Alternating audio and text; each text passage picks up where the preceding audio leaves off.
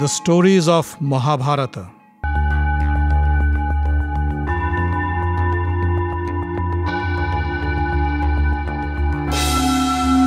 Welcome, dear friends, to another episode of the Stories of Mahabharata.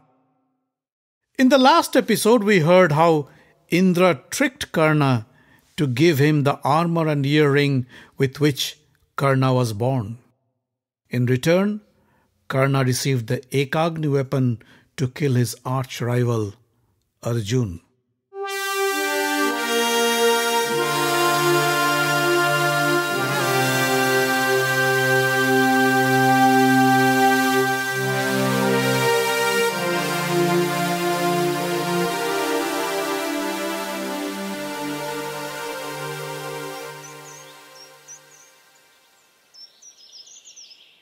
It was a fine morning in the Kamyaka forest. Yudhistir was sitting under a peepal tree with his brothers, discussing their strategy for the 13th year, when a Brahmin came and stood before them. Yudhistir looked at him and said, "O Brahmin, what brings you here? Is there something we can do for you?"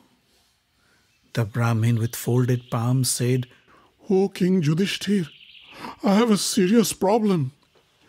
I had kept my bow drill hanging in a tree branch.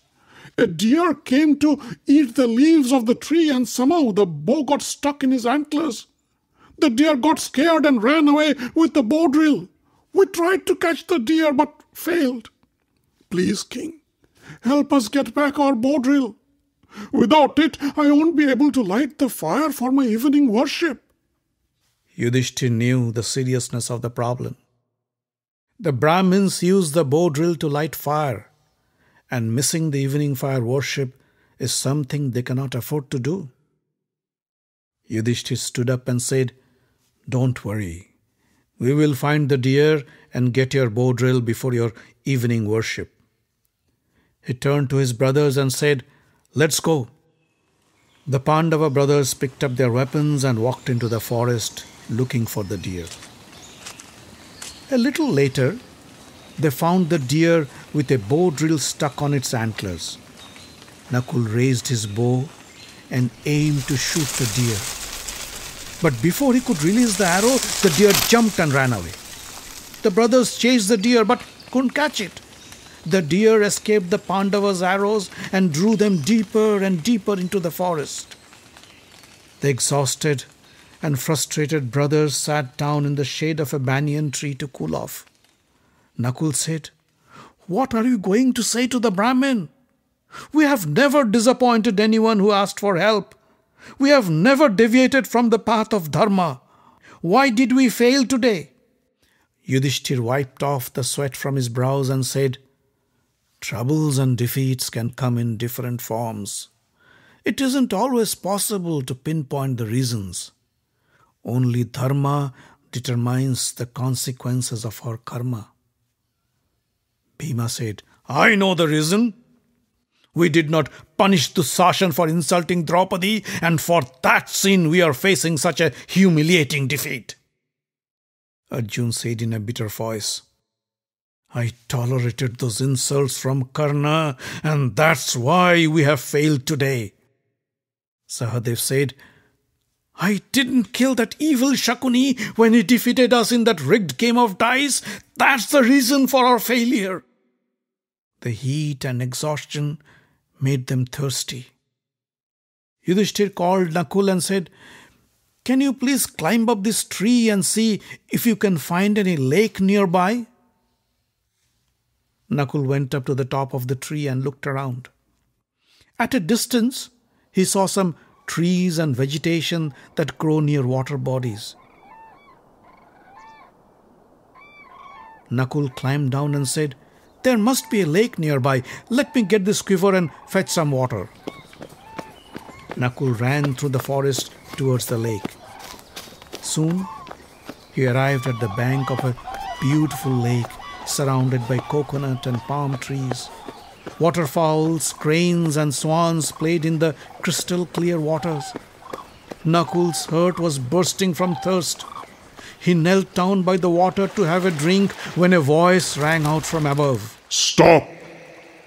This lake belongs to me. Before you drink this water, you must answer my questions. Nakul looked around, but couldn't see anybody. He was too thirsty to play any games. He ignored the voice, cupped his hand and dipped them into the lake to get some water to drink. But before the water could touch his lips, Nakul's heart stopped. And he collapsed to the ground, dead.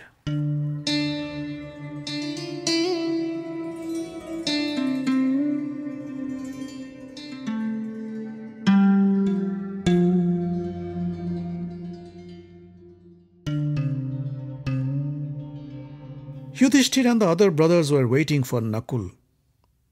It shouldn't have taken so long to fetch water, thought Yudhistir. He called Sahadev and said, "Go find Nakul and bring some water for us." Sahadev followed Nakul's tracks and arrived at the lake.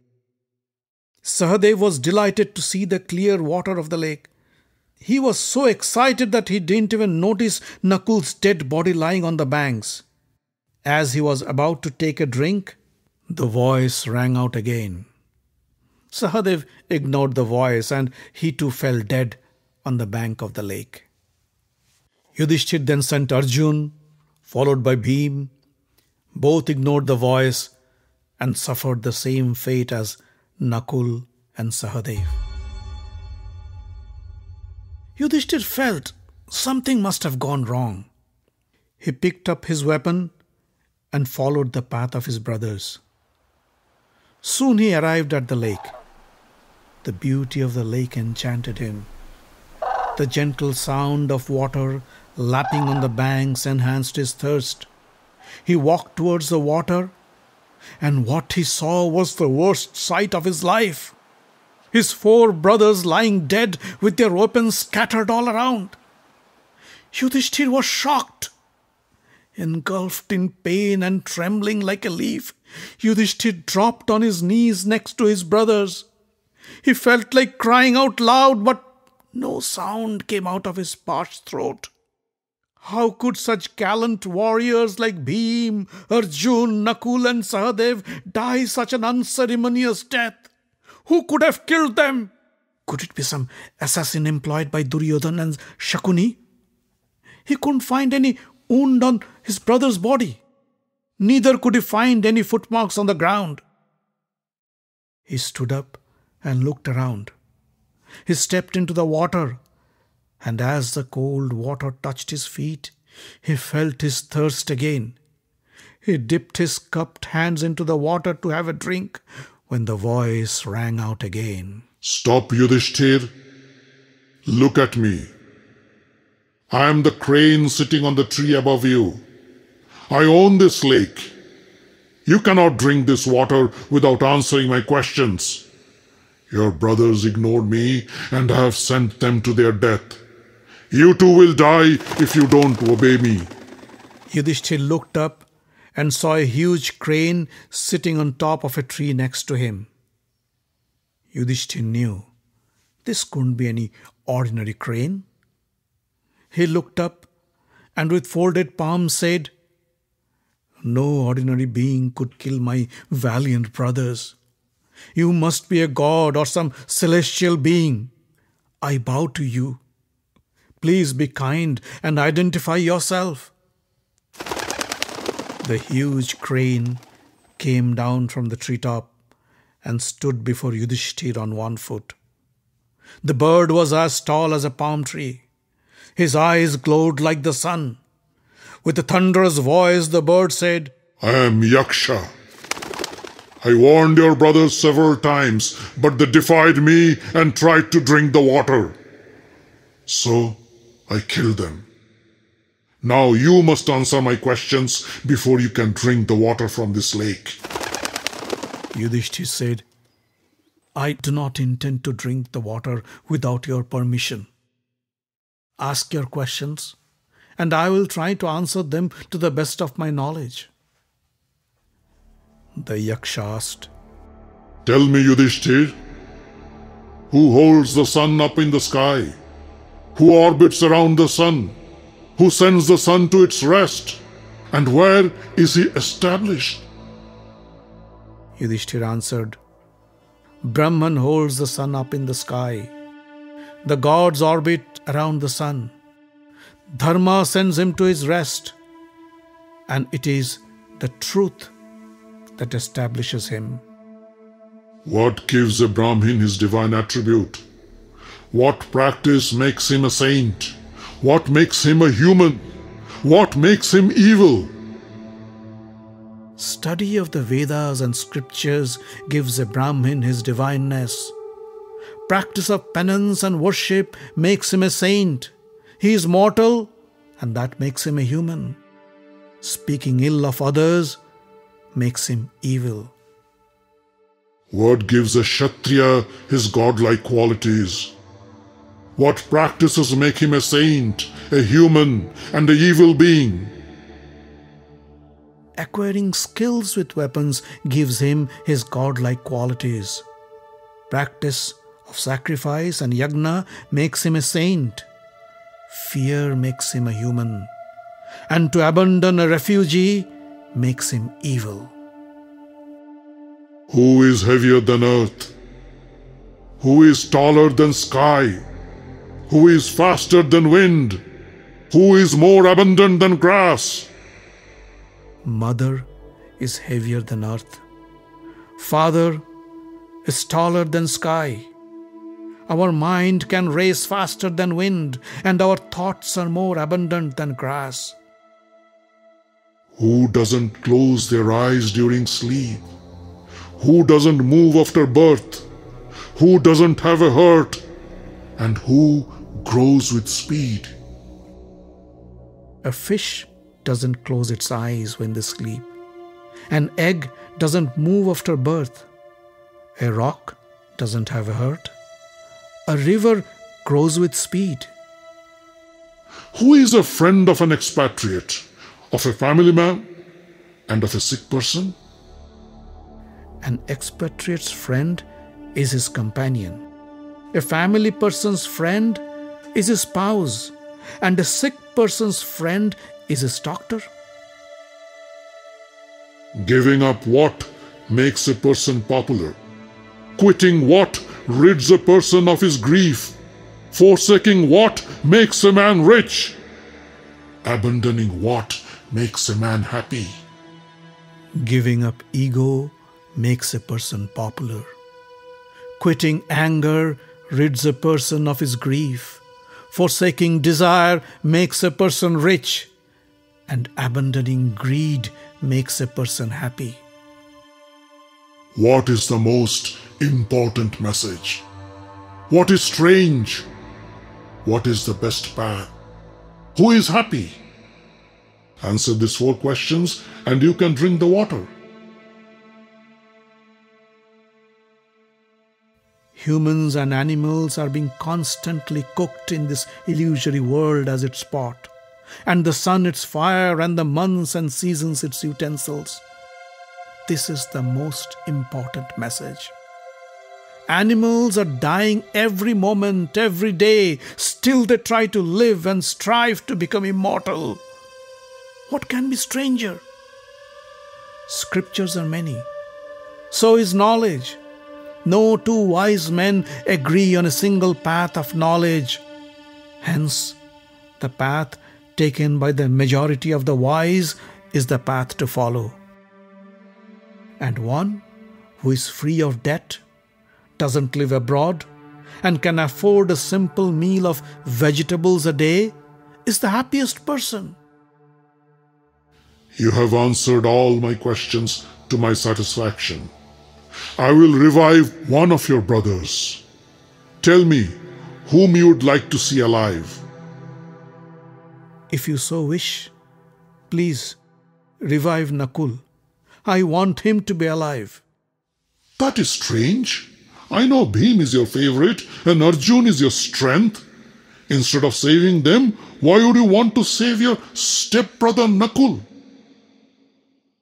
Kunti and Madri are both our mothers. I want at least one son of each to live. Yaksha was happy with Yudhishthir's answers. O King Yudhistir, you are indeed the living embodiment of Dharma. Instead of wealth and might, you preferred the path of non-violence. I will grant life to all your brothers. With Yaksha's blessings, Bheem, Arjun, Nakul and Sahadev woke up from their death sleep. The brothers drank from the lake and felt refreshed and invigorated. Yudhishthir bowed down to Yaksha and said, Lord, you stand in the lake on one foot in the form of a crane. I am sure you are not a Yaksha because a Yaksha cannot kill my brothers. You must be a god. Please, reveal yourself to us. The Yaksha shed off the form of a crane and said, My son, I am your father, Dharma. I am pleased with you. I want to give you a gift. Tell me, what do you want? Yudhishthir said, We are searching for the bow drill of the Brahmin. Please make sure that the Brahmin is not deprived of his duty of performing the fire sacrifice. Dharma smiled and said, To test you, I took the form of a deer and stole the bow drill. He returned the bow drill to Yudhishthir. Ask for something else. We have spent our 12 years in exile. Now we go into hiding for 1 year. Bless, such that nobody could recognize us in our 13th year. Dharma said, Don't worry. I bless you. Even if you stay the way you are, nobody would be able to recognize you. Spend your 13th year in the kingdom of Virat. You would be able to live there in whatever way you wish. The Pandavas thanked Dharma and went back to the hermitage and returned the bow drill to the Brahmin.